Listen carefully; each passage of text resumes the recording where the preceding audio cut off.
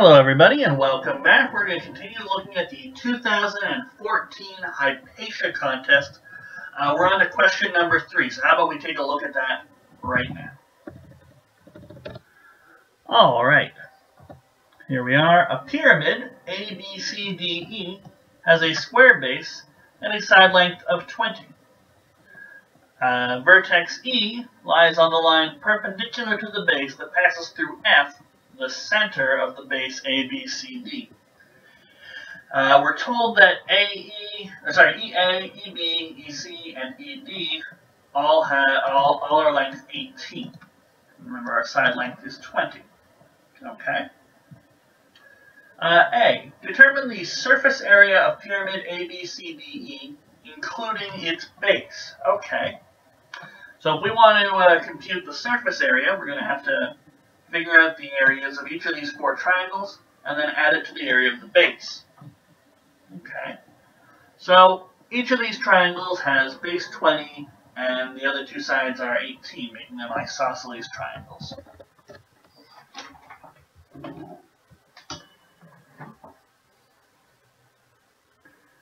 So, first, our base, we'll just get him out of the way.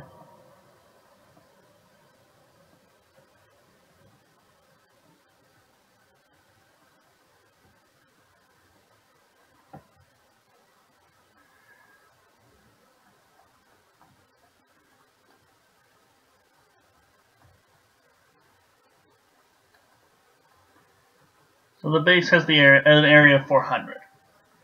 How about our triangles?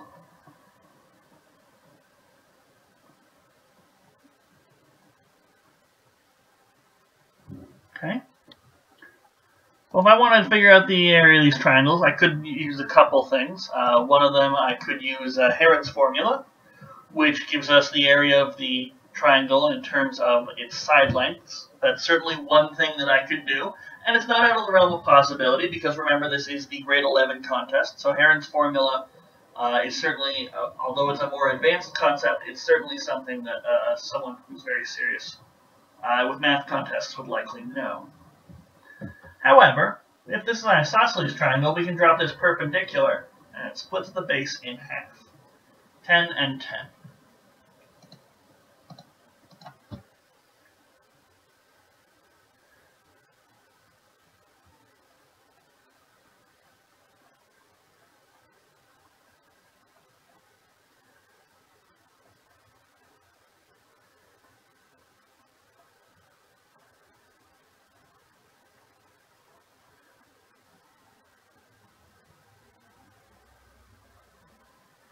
We'll call the height h. H squared is going to be 18 squared minus 10 squared. Notice we have a right angle triangle with the height here. So that's 324 minus 100. So h is going to be the square root of 224. Is there a way to simplify that? Well, it's got a factor of 4. 224 divided by 4. That's 56. So we can take out the 4, square root 4, and turn that into a 2. And 56 also has a factor of 4. So in total we're going to have 4 times root 14. That's the height of our triangle. And we want the area of this triangle.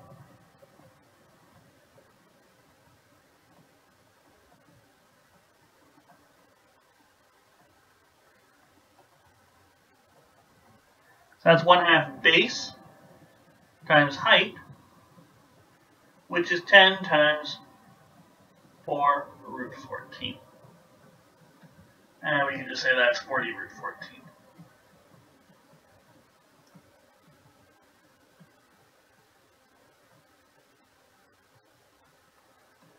Now we have 4 of these triangles. And that tells us surface area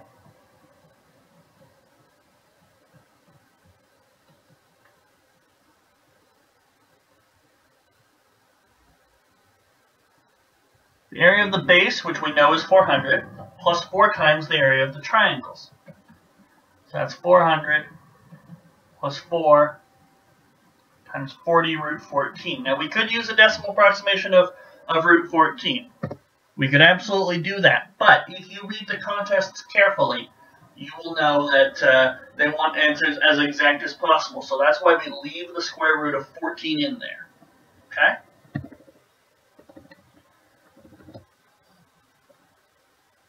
So, further simplifying this, we get 400 plus 4 times 40, that's 160 root 14. There's no way to take any other factors out of that root 14, so I would say this is likely our final answer. 400 plus 160 root 14. Okay, and that's the surface area of our pyramid. Alright, B. Determine the height EF of the pyramid. Okay. Height EF of the pyramid. Let's draw ourselves a little bit of a picture. I think using Pythagoras' theorem, we could probably figure this out. So let's draw ourselves a nice big picture. So I'm going to have to draw lines on this. And I want there to be enough space so that everything makes sense.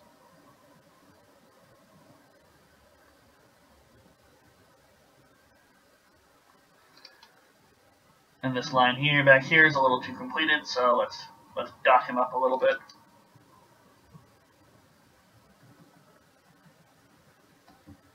Okay. Now we have E up here, and we have F. Oops. I'll change colors, but in a moment. We have F here. Now we want this height here, EF.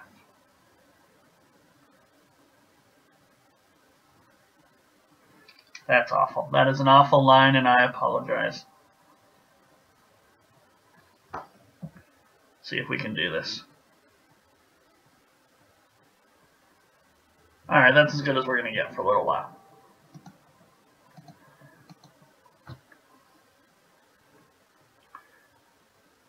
And we already, in part A, we figured out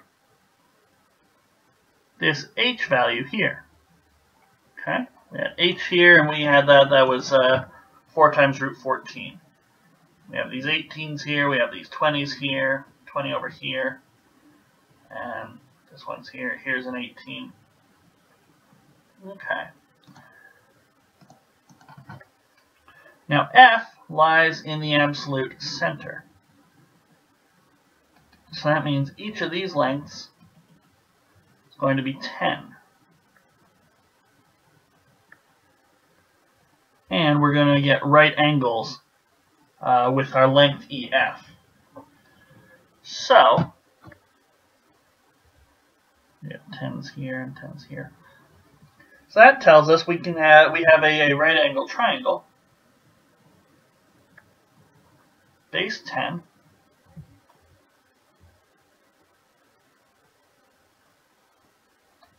Height EF, which is what we want. And our length h from the previous problem. Let's call this x.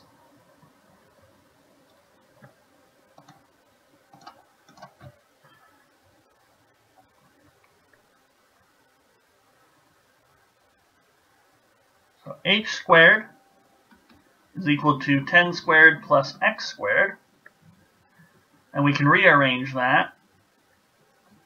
X squared is equal to h squared minus 10 squared. But remember, from A, we know h is 4 root 14.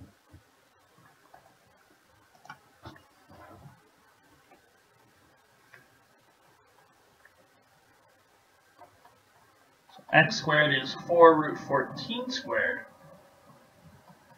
Minus 10 squared. Well, that's going to be 224 minus 100. You can use your calculator if you already forgot what 4 root 14 squared is. So 124. So x is going to be the square root of 124. Now, is there a way to simplify that? Absolutely.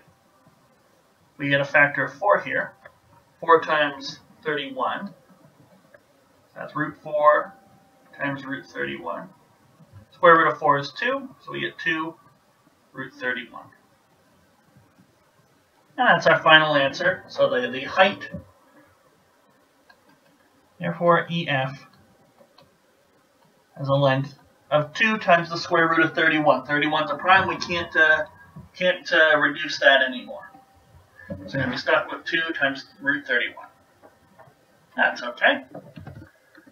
Now, last part, C part, this is where we actually need to use our writing. That's okay. So G and H are the midpoints of ED, which is all the way back there, and EA, which is right here. I smell another large diagram needing to be drawn already. So G and H are the midpoints. Determine the area of quadrilateral BCGH. Okay, so let's draw ourselves a rather large picture so we know exactly what's going on.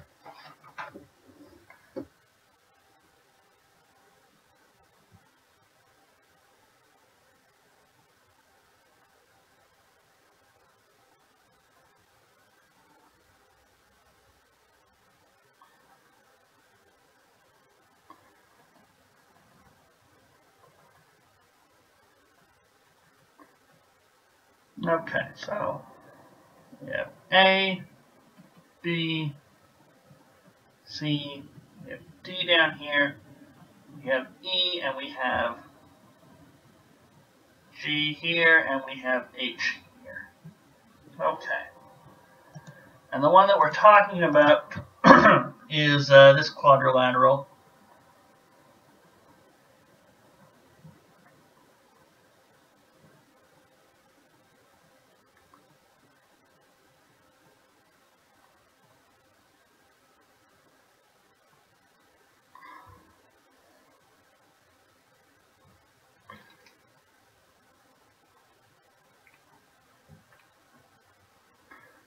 Okay.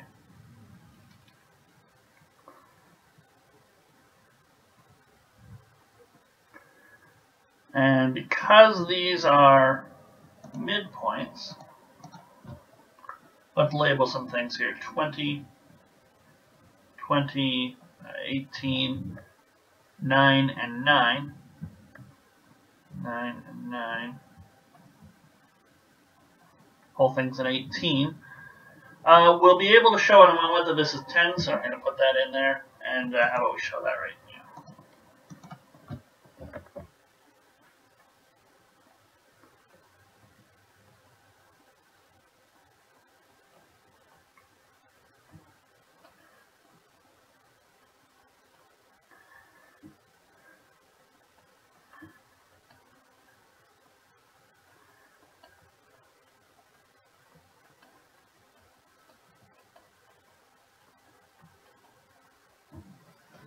So we know each of these lengths are 9. That's fine. They're half of 18. That makes sense.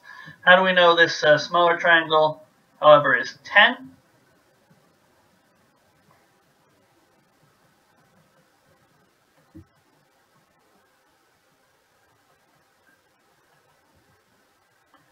Well, EGH is going to be similar to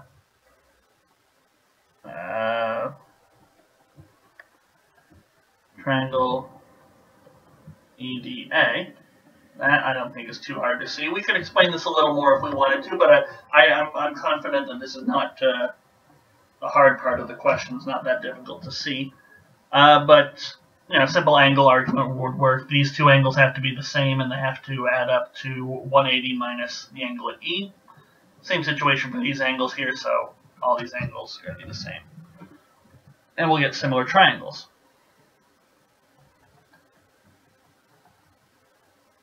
So they're similar. What's the ratio? EH to EA, 9 to 18, which is 1 to 2.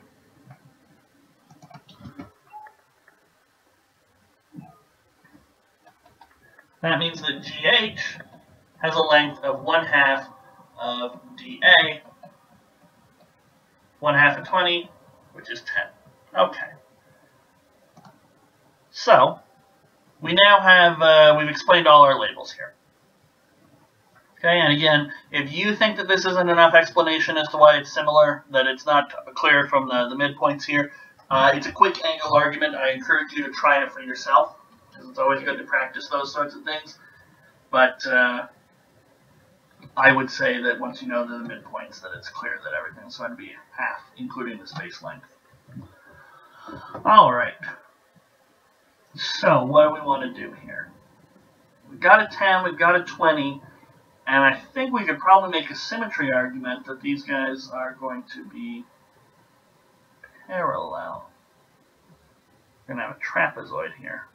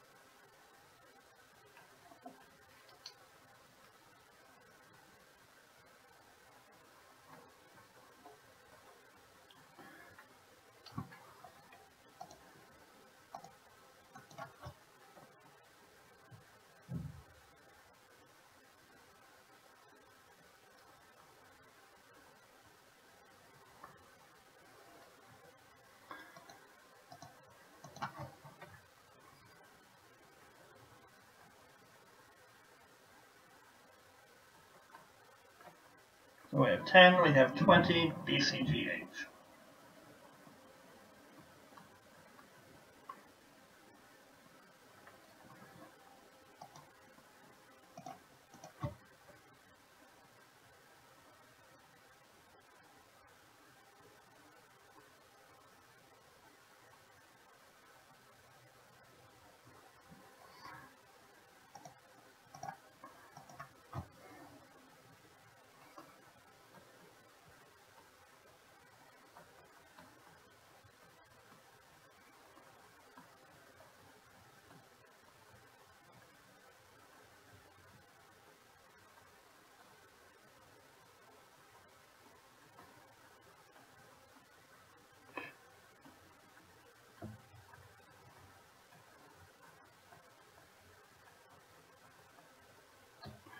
Alright, so let's drop these perpendiculars down here, I and J.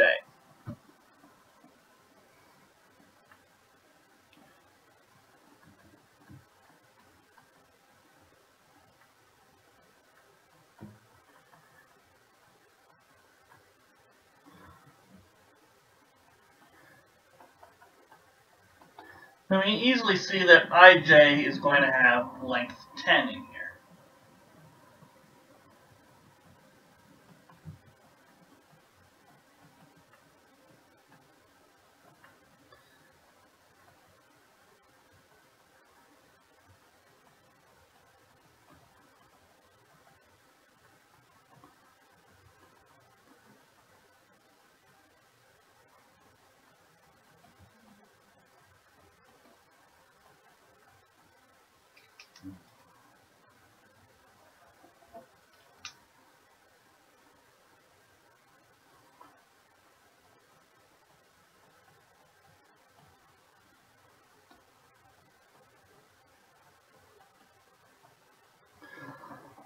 Alright, now if you'll notice on our pyramid here, we have an incredibly symmetric construction. That is, our positions of G and H, we could sort of draw a line, we could draw a mirror through the center of our pyramid, and G and H would be mirror images of each other. So that's what we mean by symmetry. That the trapezoid doesn't really know which side is left, which side is right. You can't distinguish G and H. You can just flip the whole trapezoid over, and you get the same result. Is what we mean here when we are using a symmetry argument. So it's not that GH is sort of skewed over here. It lies directly over top of the center of C and B. And so using that, you can say a symmetry argument like that if you've drawn enough pictures, if you've noted that the pyramid itself is symmetrical, which it is by its definition of E sitting directly above F, the center of the base. So we can make the argument that CI has the same length as JB.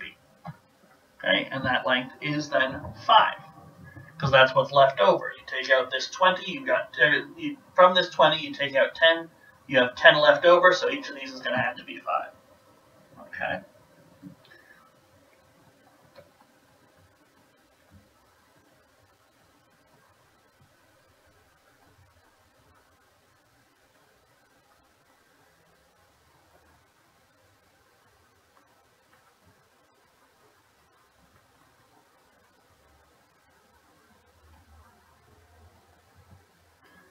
So if we want to compute the area of this trapezoid, we need the length of the height hj, and then everything is solved.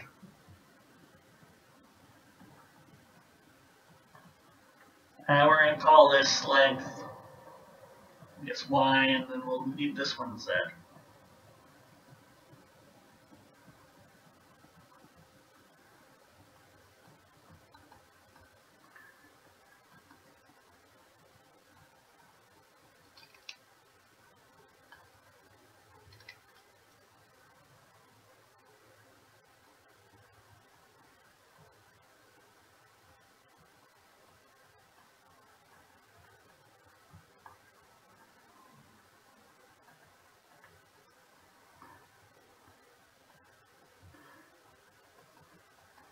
So if only we knew the length of HB, we know that there's a 5 down here, a 5 right here. We can figure out what y is, and then from that we can use the height of the trapezoid and the formula for the area of the trapezoid to figure out the area of BCGH.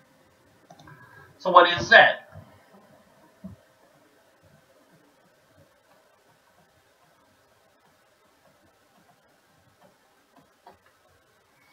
Okay, well, we draw our picture once again.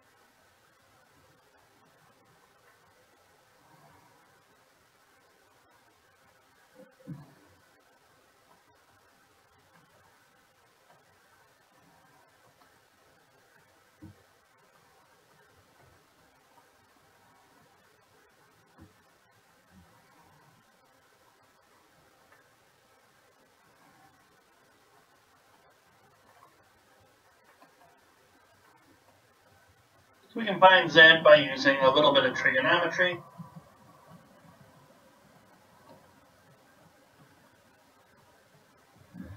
So we can find it by using the cosine law. Okay, so what does the cosine law say? Let's give this guy an actual name. Let's say theta.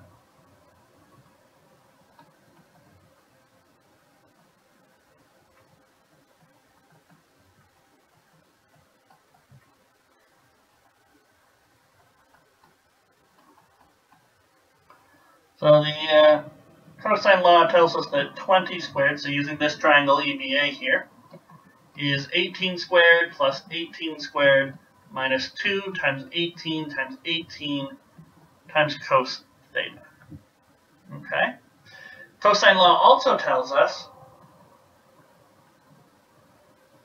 that using this triangle, EBH, z squared is going to be 18 squared plus 9 squared minus 2 times 9 times 18 times cos theta. Okay. Well, rather nicely, we can rearrange some of this. Call this equation 1 and this equation 2.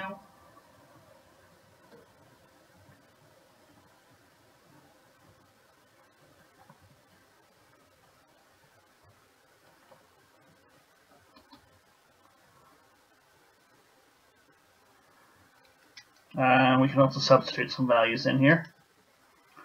So rearranging, we get 18 squared plus 18 squared minus 20 squared over 2 times 18 times 18.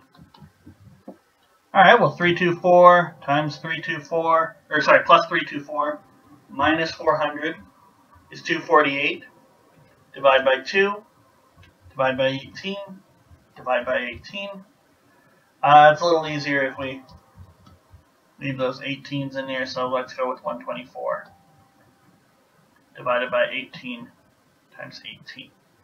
Okay, simple enough.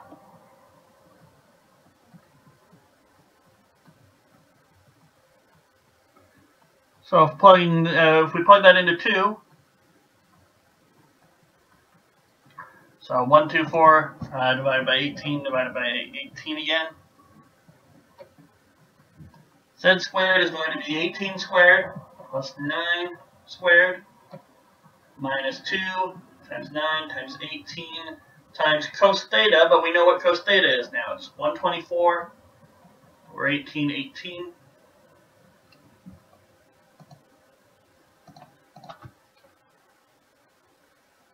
That and that.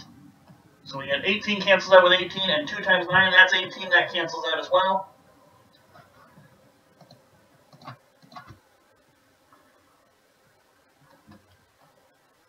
So that's 324 plus 81 minus 124.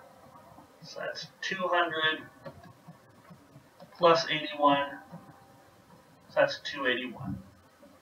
Now, I could square root that and get a value for z, but I'm not going to, because all I need to do is remember, I'm trying to use Pythagoras' theorem with z squared, right? It'll be 5 squared plus y squared is equal to z squared. So I don't need to know exactly what z is. I'll just keep z squared the way it is.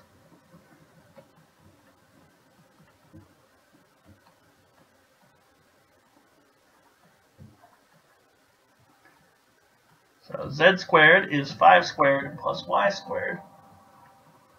So 281 is 25 plus y squared. Well, if we rearrange, y squared is equal to 281 minus 25. And that's going to be, is it really 256? It is. Oh, that's nice. So y is square root of 256. Well, 256 is a squared. It's 16 squared. So y is 16.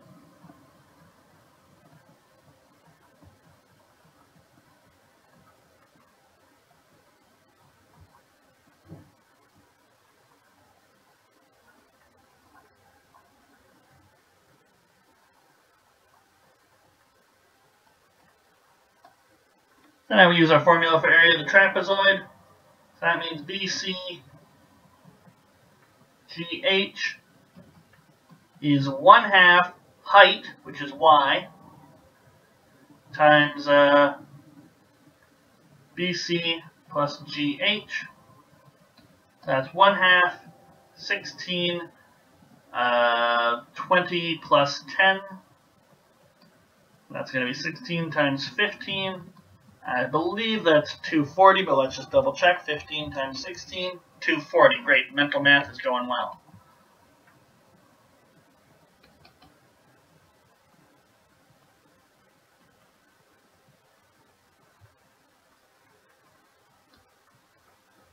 So the area of our trapezoid is 240. And we just double check. That's exactly what we were asked to prove. Determine the area of quadrilateral BCGH. We figured out that it was a trapezoid by taking a look at it. Okay. And then from the trapezoid, we were able to figure out, okay, if we use Pythagoras' theorem in just the right way, we can get the height. We use the cosine law to figure out the hypotenuse for our Pythagorean triangle. From there, we got the height of our trapezoid, and we used our trapezoid formula to get the overall area. So that was a nice little sort of spatial geometry question. We were working with the 3D pyramid. We figured out its surface area. We figured out the height of the pyramid. All of this required 3D spatial reasoning, and especially that last question where we had constructed the trapezoid using parts of the pyramid. We definitely had to use sort of 3D reasoning to realize that it was a trapezoid and that there was a symmetry argument in there so that we could figure out how to use Pythagoras' theorem to get the height of that trapezoid. So very, very involved, but it's very nice to see a 3D question. So often you have basic geometry and circle geometry stuff on these contests, but a real 3D question, I think that's excellent. So that's question number 3 on the 2014 Hypatia contest. I think it was an excellent question, and I cannot wait to see question number 4. We're going to finish off the contest in the very next video. So stay tuned, and I'll post question number 4 shortly. So thank you so much for watching. I'll see you guys next time.